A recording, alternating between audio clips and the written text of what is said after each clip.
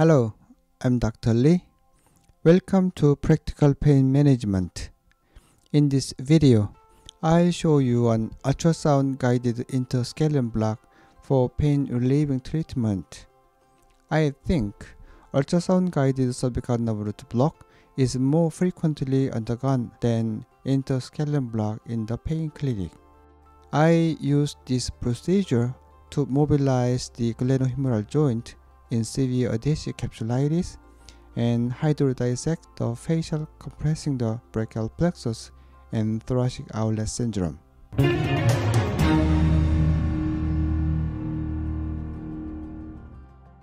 I'd appreciate it if you could turn on English caption for better communication. Let me describe the anatomy of brachial plexus. The brachial plexus is a network of nerves formed by anterior rami of C5, C6, C7, C8, and T1. It supplies the afferent and efferent nerve fibers to the chest, shoulder, arm, forearm, and hand. The interscalene brachial plexus is the brachial plexus located in posterior cervical triangle and interscalene facial plane. This illustration shows a deep layer of posterior cervical triangle. I removed the SCM muscle, and yellow-colored area is the posterior cervical triangle.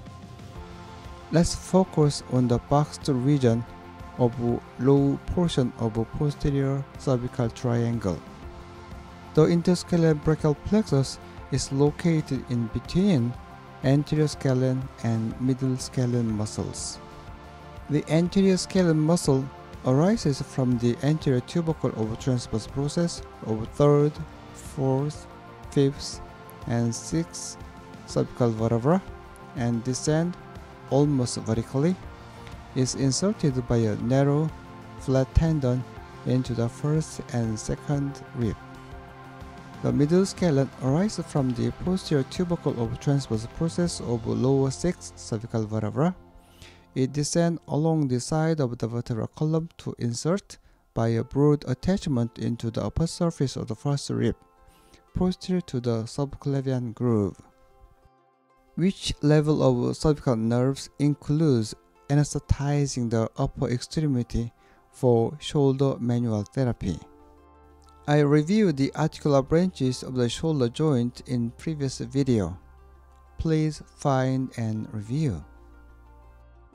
Suprascapular nerve arises from the upper trunk of brachial plexus, which is formed by the union of ventral rami of 5th and 6th cervical nerves, supplying the articular surface of glenohumeral joint and posterior shoulder muscles. Subscapular nerves is not famous shoulder muscle in pain practice. The subscapular nerves are innervated by posterior division of brachial plexus. There are some variations of lower subscapular nerve origin. It arises from axillary nerve frequently. The subscapular nerve supplies the anterior portion of glenohumeral joint and subscapular muscle. Axillary nerve originates from the upper trunk, posterior division, posterior cord, and carries nerve fibers from C5 and C6.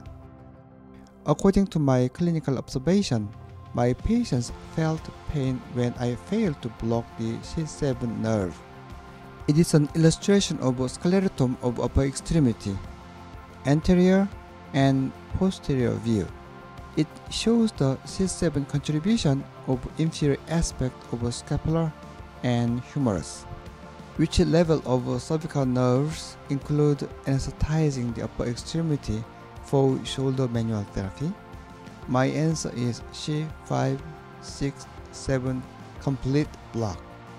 Let's go to the clinical practice. Let the patient's spine oblique position.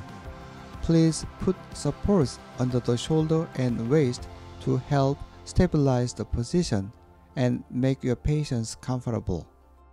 After scrubbing, cover the neck with a sterile cloth. What do I use to block the brachial plexus?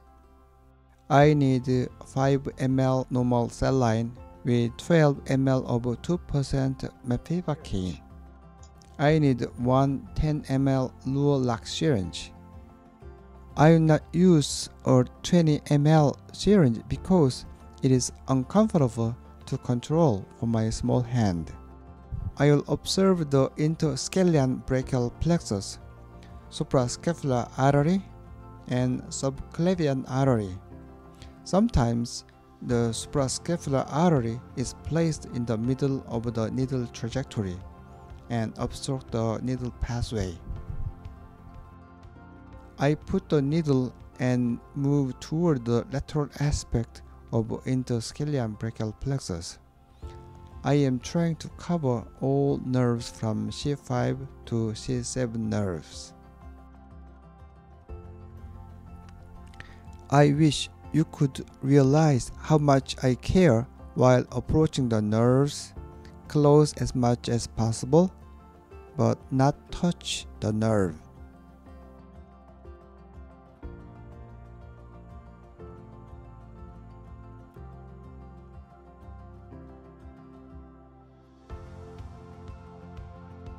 Now I can see the interfacial separation between brachial plexus and middle scalene muscle.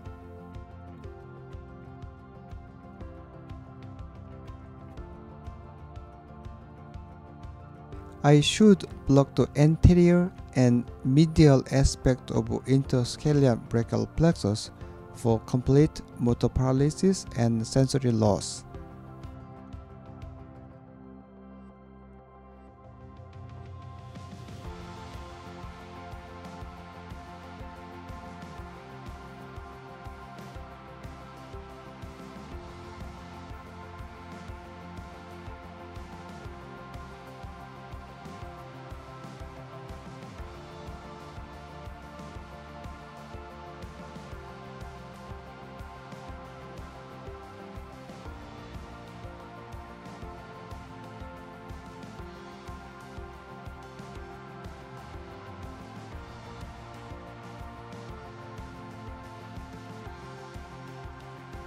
Thank you for watching.